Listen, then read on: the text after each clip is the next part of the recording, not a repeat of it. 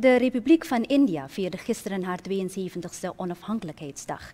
In Suriname heeft de ambassade van India dit heugelijk feit herdacht met een vlaggenceremonie op het complex van de ambassade. Na de vlaggenceremonie is het volkslied van India gezongen.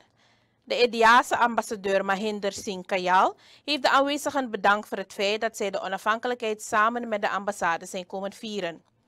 De ambassadeur heeft een deel gelezen uit de speech van de Indiase president Ramnath Kovind ter gelegenheid van de 72e viering van de onafhankelijkheid. Daarin geeft Kovind aan dat de 3 kleuren van de Indiase vlag symbool zijn voor de nationale trots van India. Is a symbol of our national pride. It's a constant reminder of our striving and our self-belief.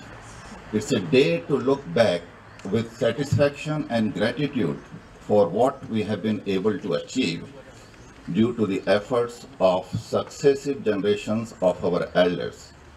And it's a day to renew our resolve to fill the gaps that still remain in our nation-building project, gaps that our talented young people will no doubt fill.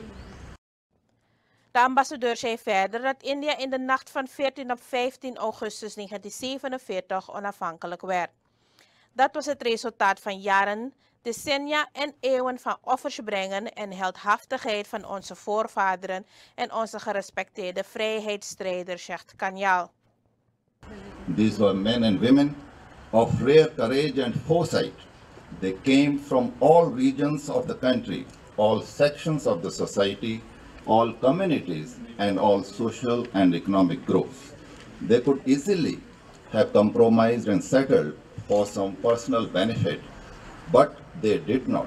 Their commitment to India, to a free, sovereign, plural, and egalitarian India was absolute. It was my privilege to honor these freedom fighters on the anniversary of Quit India Day on 9th August in Rashtrapati Bhavan. Mahinder Singh Kayal, ambassadeur van India in Suriname. Hij sprak gisteren tijdens de vlaggenceremonie in verband met de 72e onafhankelijkheidsviering van de Republiek India. De ceremonie is gehouden op het terrein van de ambassade aan de Dr. Sophie Redmondstraat.